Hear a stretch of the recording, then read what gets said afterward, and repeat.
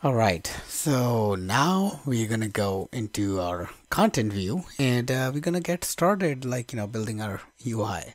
So let's go ahead and hop onto content view and right, so far we have our hello world listed there. So what I'm gonna do is I will simply resume the preview section. Okay, and while it's loading, let's talk about the plan. So what we need to do is first of all we need to initialize our repository. That's the most important thing. Okay, because that repository, once initialized, we are going to be passing it around into our detail views. Okay, so now when our preview is loaded, what I'm going to do, first thing, I'm going to create a private variable for repository. And this is going to be type HK repository. Okay, so you have two choices. You can either initialize it here or you can actually create a net function. So I'm simply gonna initialize it here. Okay, and that's where our repository is created. Now we're gonna display these items into a grid. So in order to display these items into the grid, we'll create items for the grid items. So it's going to be of type grid items. Okay, and basically this is going to return an array of repeating values, and we're gonna simply have grid items repeating, and the initializer that we are looking for is the adaptive type. So I'm gonna say .init. Okay, and you're going to say we are looking for adaptive type. The only value that I'm going to provide is the minimum size is going to be of 120 points. Okay, and then we're going to close this bracket. The count is going to be 2. Essentially, this count is how many of the rows do we need to display.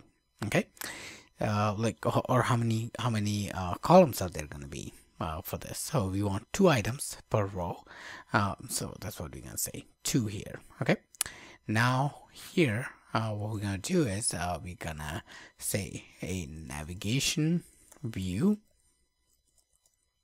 All right, so we're going to create our navigation view. Inside this navigation view, we're going to create a scroll view with vertical directions. That's going to have shows indicators as false for this scroll view. And inside the scroll view, we're going to create a lazy V grid.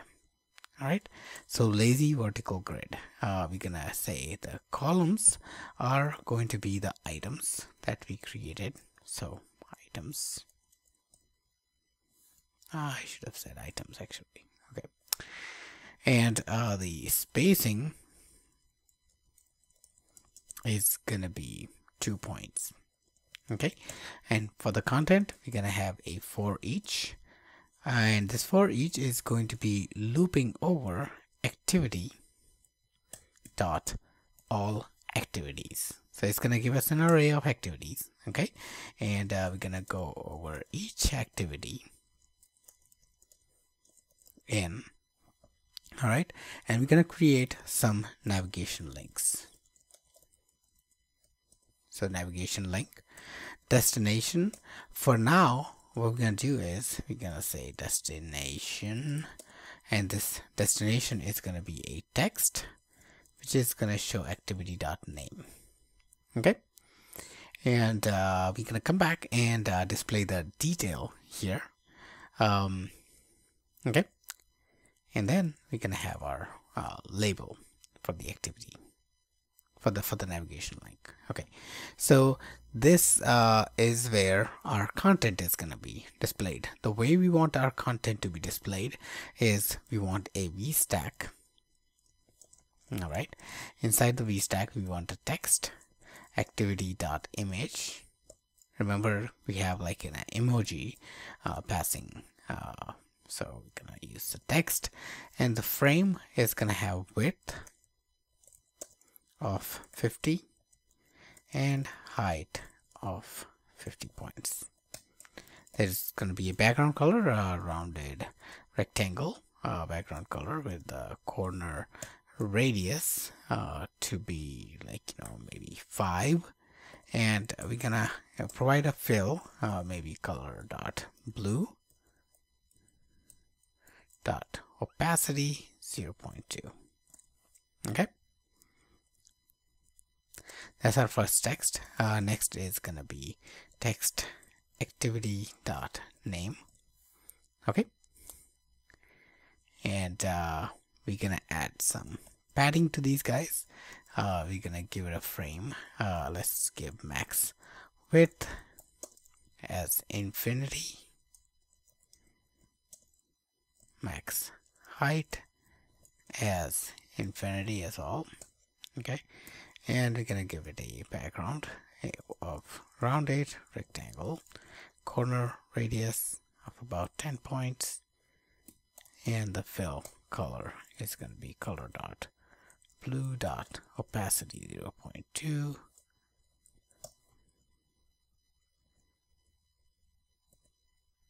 Okay, and we're going to say the button style is going to be plain button style.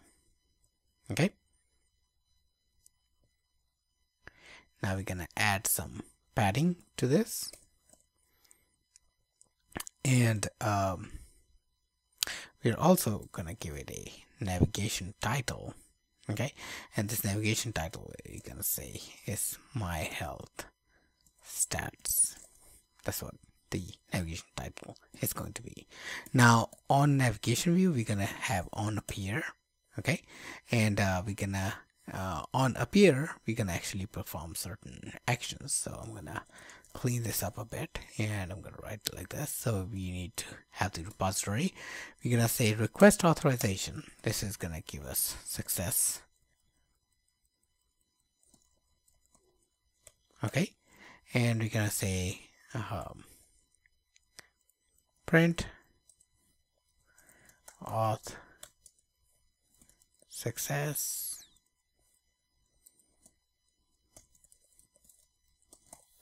Success, true or false. Okay, all right. So now it's a time to test out and see if we have our app working or not. Okay, so I'm gonna launch my QuickTime so I can actually show my device. So let me do that really quickly. Okay, so let me go ahead and build the app, and